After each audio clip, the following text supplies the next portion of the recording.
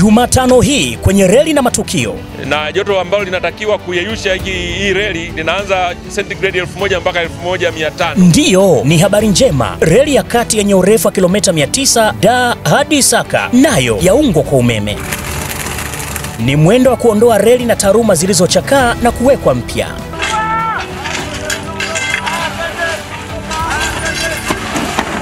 Kisha tutashuhudia chuo cha reli Tabora ambacho kilijengwa mwaka 1947 lakini hadi leo bado kinazalisha wataalamu wa mambo ya reli. Unaambiwa hivi, chuo hiki kwa sasa hivi tunavyoongea kina wanafunzi 133. Sasa unakosaje kipindi hiki? Ni Jumatano ya Mei 8 mwaka 2019 kupitia TBC1 pekee kuanzia saa 1 kamili usiku. Usikose.